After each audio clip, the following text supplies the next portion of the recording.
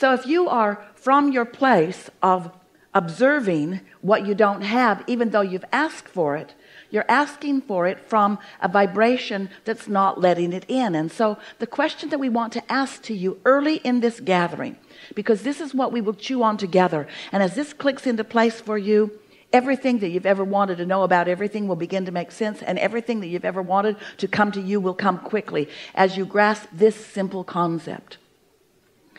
When you are awake, you are always offering a vibration, which means you are always broadcasting, which means law of attraction is always coming back to you. The question that we want to ask you, and that we want you to ask yourself, is, what receiving mode am I in? Am I in the receiving mode of my source? Or am I in the receiving mode of CNN?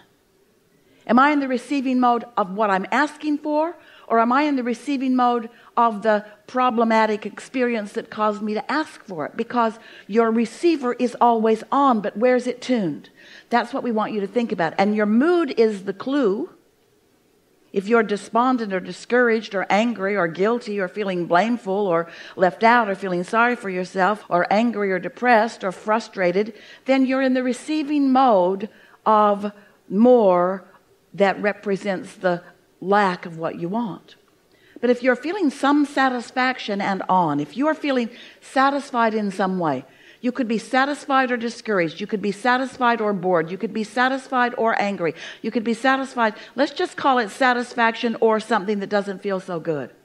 When you are satisfied, then you are in the receiving mode of your own inner being, and then that satisfaction can grow and grow and grow, and most important, you will be alert to observing it as it happens.